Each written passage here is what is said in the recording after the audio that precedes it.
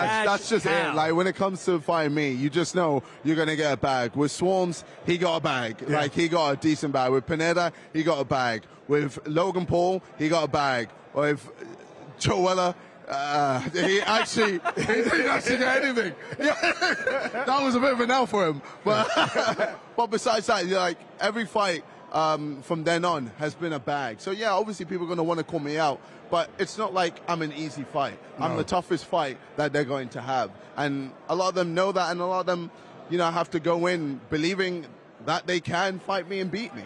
But at the end of the day, it doesn't mean much when you can have all this belief, but when you're getting in that ring with me, I'm a different animal. And you're the Pineda. What does Pineda say? Payday. Pineda says, payday. You want that.